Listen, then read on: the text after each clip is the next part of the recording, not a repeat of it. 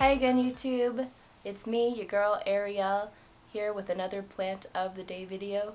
And this week we are talking about the bestie, rosemary. We're going to be talking about medicinal uses of rosemary, some mythology behind this epic Mediterranean lady, and we are going to be making a hair regrowth serum spray that I found on TikTok. So of course I had to try it. Now we're going to be trying it, and you will see how to do that. Alright, let's get into it.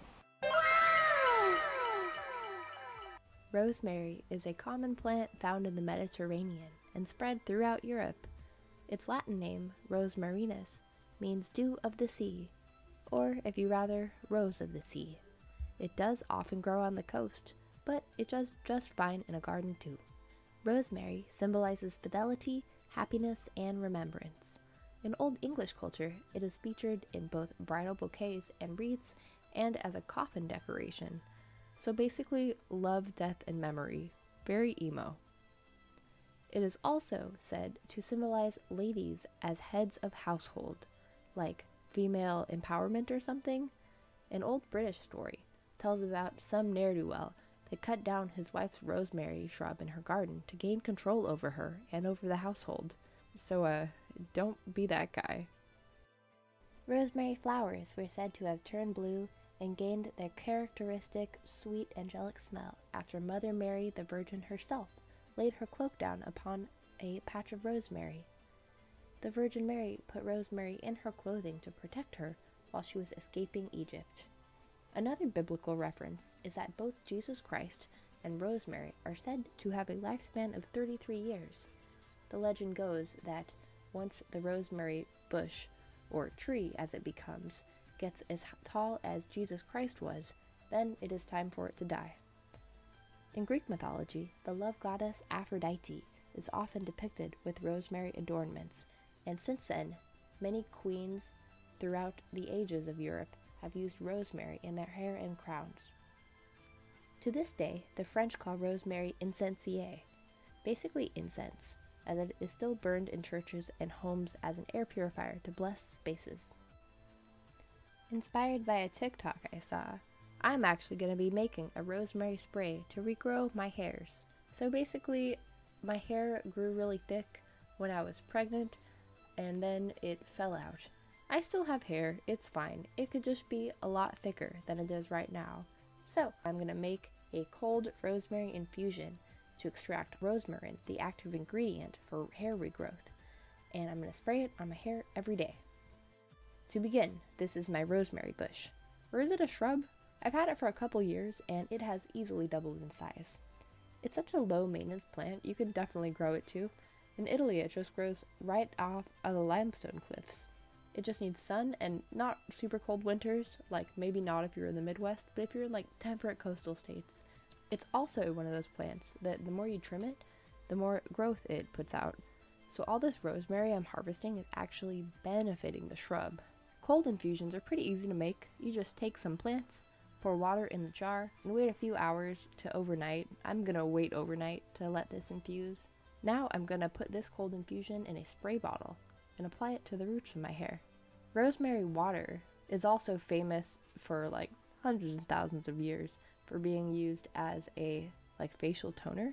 It's said to restore youth and beauty to even the oldest of ladies. There's some story about Queen of Hungary who started putting rosemary water on her face and hair, and she gained so much youth and beauty that allegedly the King of Poland, who was only 26, fell madly in love with her.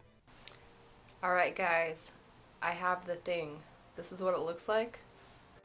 As you can see, I tried to be fancy and make a fancy label, but I was using too fancy of a pen for me, and so it leaked all over my hands and I wrote really crappy. But that doesn't matter. What matters is that I wrote the date on my little hairspray bottle so that I will know that I made it on August 2nd and that I shouldn't keep it probably for longer than a week, and hopefully I'll have used it up by now. And I'll just make this again next week and just continue on the rosemary hairspray train. Yeah, this is just water. We call this a hydrosol, and a hydrosol is a cold infused water extract of an aromatic plant with lots of essential oils kind of floating on top.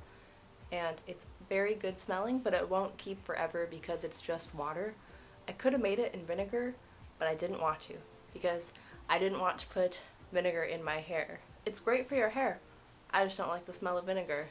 And so because of that, we're going with this beautiful, lovely smelling, highly perishable product, and the demonstration as follows. I'm just spraying it on my roots, guys. Just like the TikTok told me to. In the TikToks I've seen about rosemary hair products, they're using rosemary tea or like a decoction of boiled rosemary, and that also works. That also has the good rosmarin compounds. I just prefer this. I think it also has a lot of the active ingredient in it too. So I'm just gonna spray my hair with this and hope for the best. It smells amazing. Ah! If your hydrosol goes bad, you'll immediately know, because it won't smell amazing anymore. It'll smell funky and nasty, and then just like don't put in on or around your body. Anyway, wish me luck on this. I would like to have more hair. The famous herbalist Nicholas Culpeper, who was quite popular in the reign of King Henry VIII, yes, that famous wife-killing King Henry VIII, he says this about rosemary. The rosemary water is an admirable cure-all, remedy of all kinds of cold, loss of memory, headache, and coma. It receives and preserves natural heat, restores body function and capabilities, even at late age. There are not that many remedies producing that many good effects. A recent research study from Northumbria University showed a 15%, that's actually huge, a 15% increase in cognitive ability from rosemary extract consumption. In university, me and my classmates would often put rosemary in our hair or chew on it during exams, just like students did in ancient Greece. So it's so cool to see a modern British study confirming this. The smell, and especially ingesting rosemary extract, will improve memory and recall, and that's great because I honestly keep forgetting where I'm going with this content. So here's how I make rosemary tea. Note that the bowl is on top to keep the volatile oils inside. I just let it steep about 5 minutes or so and it turns a nice green color, and then it's ready to drink. I don't oversteep it because then it gets too bitter. Rosemary tea is a really nice pick-me-up when you just can't even anymore and you've already exceeded your reasonable caffeine intake for the day. It can help oxygenate your cells and perk you up a bit, especially if you have to do mental work like studying or anything that requires focus. I'm literally on my 4th cup of it right now and counting. Research of rosemary extract on colon cancer specifically, but also applying to other cancers in other studies, shows an anti-proliferative effect, meaning that rosemary extract can inhibit cancer cells from growing and spreading. It's terpenes specifically responsible for this, especially the terpene carnosic acid. Terpenes are basically essential oils. Rosemary also has a lot of great digestive tonic effects, like improving appetite and reducing nausea, that make it so helpful in relieving chemotherapy side effects. So rosemary is basically helpful in preventing cancer potentially, slowing its spread, and mitigating the side effects from cancer treatment. Rosemary is also considered a broad-spectrum antimicrobial herb.